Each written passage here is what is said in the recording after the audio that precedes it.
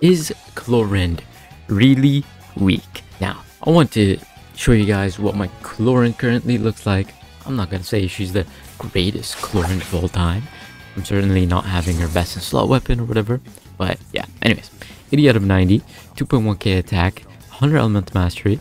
Yeah, I don't think it's the worst thing ever. I don't have energy recharge, which kind of sucks. And yeah, I'm using electro damage bonus.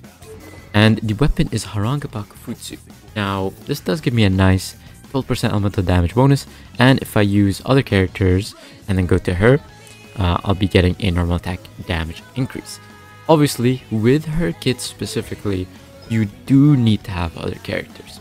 This is pretty much a must for her character because you get a bunch more attack for the more electro-related reactions. So when you say, hey, he is literally a useless character by herself and she needs teammates, well, kind of, and also not really, because her kit literally says that you need electro-related reactions. So unless the opponent is an elemental, like maybe a water elemental, whatever, and you can instantly get electro charge or something like that, yeah, you're going to need some teammates. So yeah, there's that. I needed to get that out of the way. And also you get a crit rate straight off the bat just from using her skill, which is really nice. You get 20%. I'm going to be maxing this out, okay? I have such good crit rate stats, and my crit damage stats are just, yeah, they're not there. But you know what? It's fine. Pretty much going to be wasting 20% crit rate, which is annoying because that's, 40 crit value that, is basically a meat throw, but it's fine. I could switch the weapon in a bit and use like a different weapon, maybe this weapon, maybe I'll use just straight up crit damage from the arena. Yeah, for now, let's just see how this is going to play out. I'm using the Gladiator's Finale as my current artifact set, and I don't have her constellations activated, or I think she's C0. I am going to be making a video on C1 very soon, so you guys should stay tuned for that on my channel. So subscribe to the channel to stay on my algorithm. Anyways, 488 are my talents, so she should deal a decent amount of damage of what you should expect from Chloe. Simple, we have a plan, let's just follow through with it. Okay, so here we go. Do a little bit of this. I should have waited a bit, but okay, there we go. Oh! Ow! Okay, this isn't going how I expected it to do.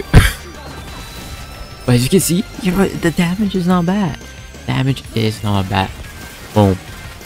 Boom. Boom. Okay, relax. Okay, relax.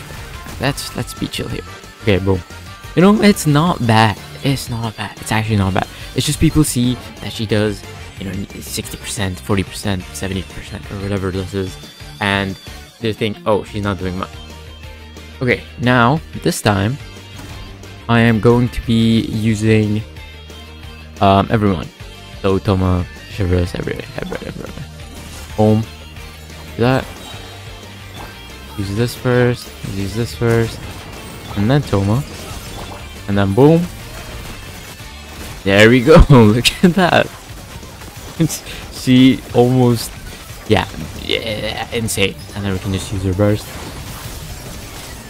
Almost one phased it. I mean, it's okay. You know what I mean? It's okay. It's not Bennett damage, but it's fine. Let's chill it. Go. Now we're using Bennett instead. I should have got some energy for this. Okay. Anyways, using Bennett now. And we go. Boom. And I'm using Thomas just for that little bit of damage bonus, right? Boom. And he applies pyro a lot. I could use Shangling instead, but Shangling does damage. Look at that. Almost cleared. It did a little bit less damage. I mean, almost identical to what Fischl was doing with it, right? So okay, don't die. But yeah, I mean, pretty good overall. Now going to be trying a team in which she would, absolutely set this up. Then we can use Fischl, and then we pop this, and then we go crazy. Yeah, you know. I think that's pretty good. Okay, we almost. Okay, here we go. Do that. Do this. Do that. Pop this. Boom. There we go.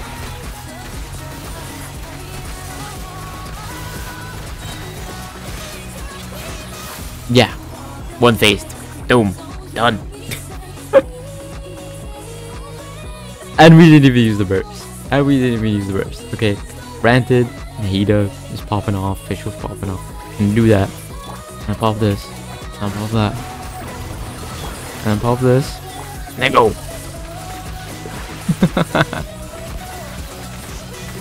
Yeah, this is better. Come on, it's much better. But at the end of the day, that was hyper blue. I'm not gonna say that was all Clorinde. That was hyper blue. Let's be real. So, I think we pop you first. Okay, we got rid of the overload. Now we pop this. Okay, wait, that's not bad. It's not as good as hyper bloom, obviously. It's not bad. It's not bad. Come on. That was pretty good. We got the all with Nahida. It's fine. It's fine. Even though Nahida's all would probably help with some of the stuff. But you know what? That was good. I feel like that was good. Anyways, that is going to be it from me. Hopefully you guys got something out of it. If you did, subscribe to the channel, like the video. I think we can conclude safely that Clorinde is pretty good. Like, okay, sure. She might need some teammates because her talent, you know, literally requires electro-related reactions. So, she's going to need teammates. So does every other character in the game. I'm not gonna say that she produces some sovereign Neuvillette amount of damage. Okay, she's no Hydro Dragon. I'll be honest, she's not. She's not a Raiden Shogun, she's not something like that. But what I see is a character that has a lot of potential, that has a lot of damage, that has a spot. And she is so fun to use as well. But the thing is with this is that people only see the low amount of damage. They don't see the accumulative amount of damage that she does. And that is the whole point of this video. So that is it. Hopefully you guys you got something out of it. If you did, let me know in the comments, and I'll see you guys in the next video very soon.